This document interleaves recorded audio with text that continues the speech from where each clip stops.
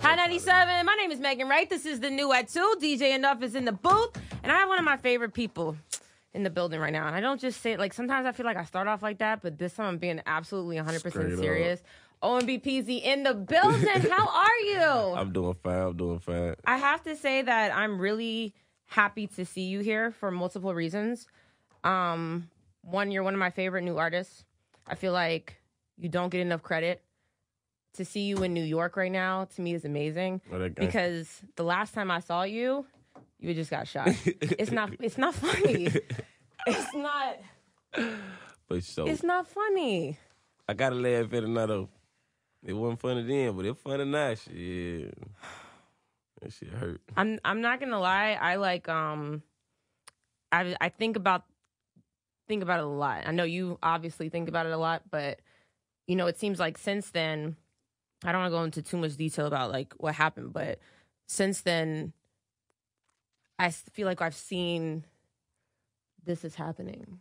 A lot of artists, things are happening in Atlanta. Mm-hmm. You know, obviously with Nipsey, such a sad, tragic situation. Somebody had told me it was kill a real nigga season, and I made it that.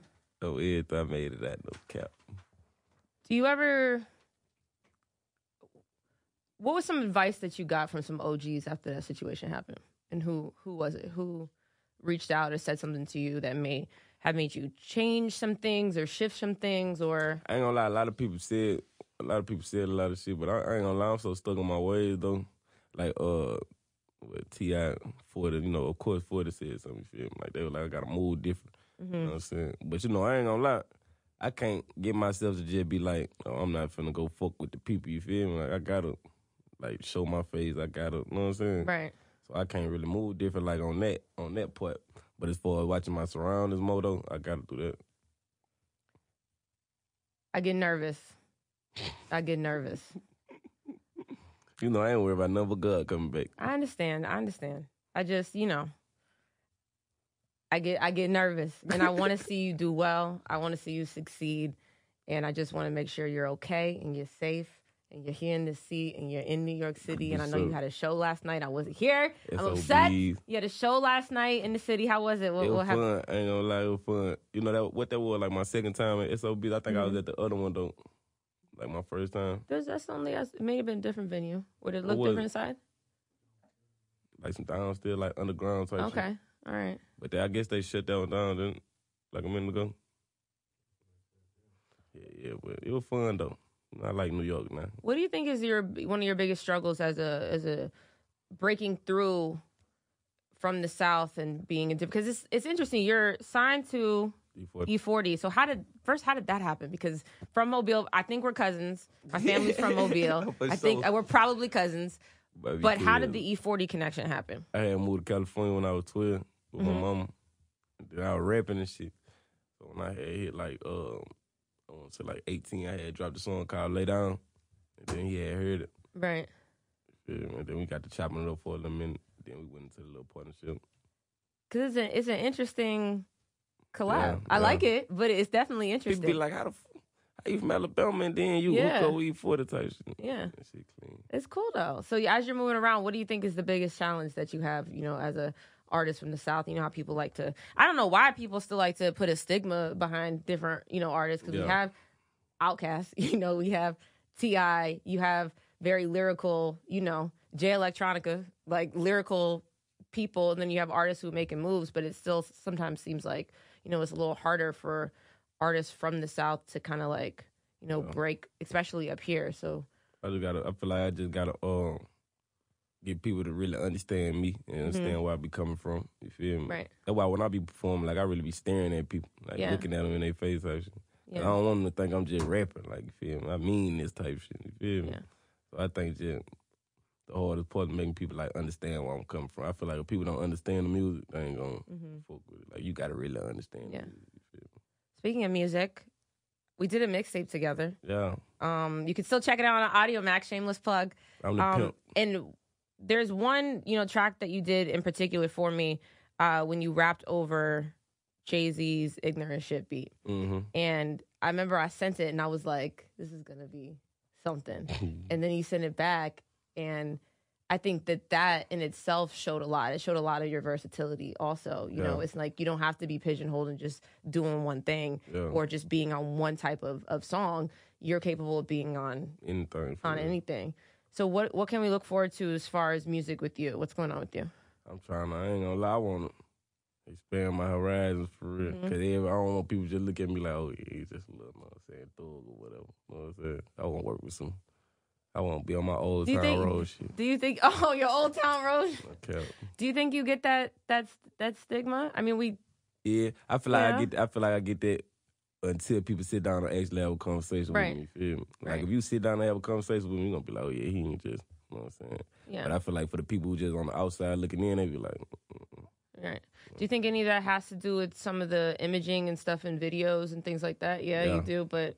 Yeah. Cause I ain't gonna lie, cause people be like, bro, I didn't think you were gonna be that cool. Cause I don't smile in my video. I thought you were gonna be short. I be telling Ken that. You look really short on Instagram. Everybody be like, and you're like, not. You're like 6'2". So not that has anything to do with your personality, but you look really short. You're not short. You're like 6'2".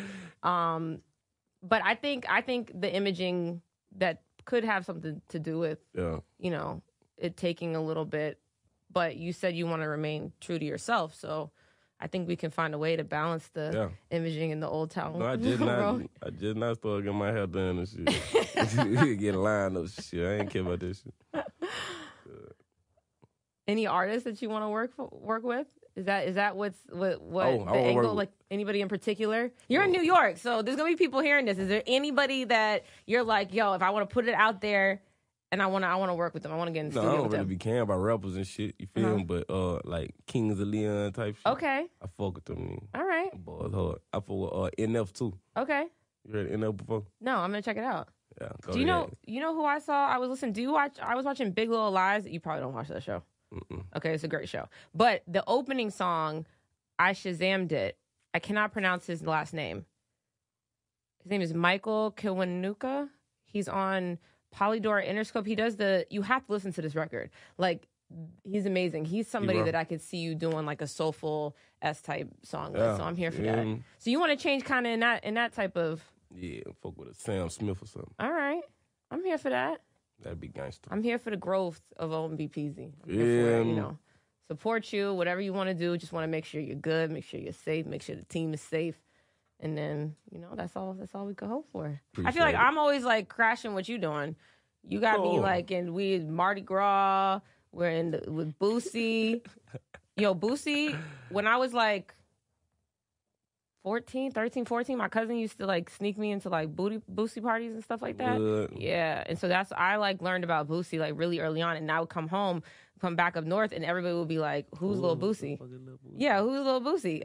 How did you guys link? Because you're not signed to him, but like, you know, I grew up on Boosie, you feel me? And then like, you know what I'm saying, when I had signed to E-40, that put me in a lot of people's face that I was supposed to be in type shit. So he ended up hearing my music type shit. Right. But I had, Ken had started talking to people shouting on me, you feel me? And then shout at people Boosie, then just linked us together. That's about it. Boosie's great. Boosie's Legend. Cool nigga, Legend. I'm here for another. I know you got one record with Boosie out. I'm here for any more. Gotta do another one. You gotta do another one. So I'm here for it. You think we should do some gangster shit or like some soulful shit? Gangster shit, huh? So, see, I'm not here with you. I feel like you're trying to find a balance between making certain changes, but also keeping to who you are and for what your fans know. But I also feel like your life is important. Exactly. So I want you to make, I want to have Ken worried. I ain't going Ken is my favorite. You have the best manager ever. He's the easiest person to deal with. Yeah, literally, he's one of the easiest artist managers that I have ever worked with. He helped me out a lot too. Yeah. Shout out Ken. Everybody clap for Ken. Make some noise for Ken. You know what I'm saying? New artists that I should keep an eye out on. I know some of you. Yeah, somebody in particular who's in the studio played me some of his joints in the car. Let's say the Hendrix ugly ass old Sid. You know what I'm saying? We got Sid.